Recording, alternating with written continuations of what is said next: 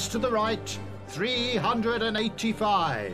The noes to the left, 55. So the ayes have it. The ayes have it. We have done it. After more than 50 years of struggle, a battle centuries in the making has been won.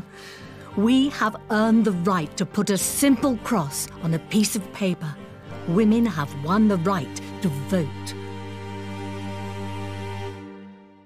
My name is Florence Hill. I'm old now, but the journey we have taken is still clear in my mind. It started with a small group of women and a simple question. You mean, should women be able to vote in a general election? Well, I really don't know. The Kensington Society discussed and debated and decided that... Yes, you're right. Something should be done. Something should be done. But what? If you could collect 100 names... Mr. John Stuart Mill was a member of Parliament who believed in equal rights for all races, the poor, and, yes, women. If we had sufficient support, he agreed to fight for us in the House of Commons. And so a petition was organised. My sister asked, "Do you believe it will do any good?" "It must, Rosamond, however long it takes. How can it be right that half the world has no say in how it is governed? That we women can run a home and bring up children, we can teach and do all kinds of useful work, but we cannot choose who represents us in Parliament. This petition must change our country and set us on the road to fairness and justice for all." There was no time to lose. The message was carried across the land and sea.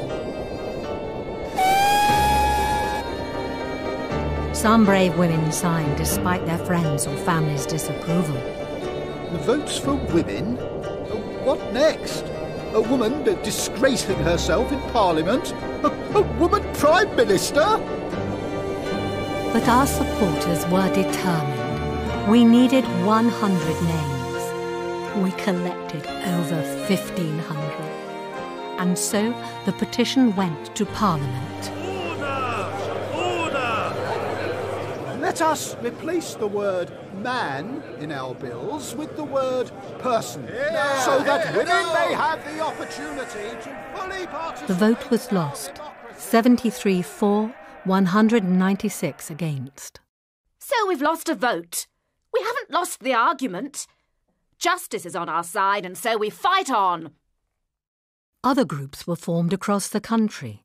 People were becoming convinced, but it was slow, hard work.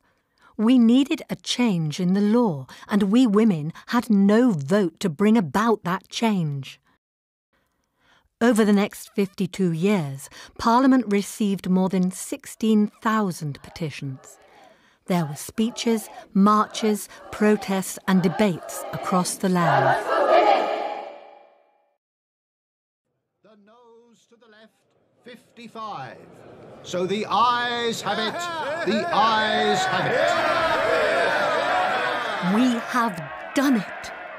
What started with a question and a humble petition in 1866 has led, more than 50 years later, to a turning point in British history.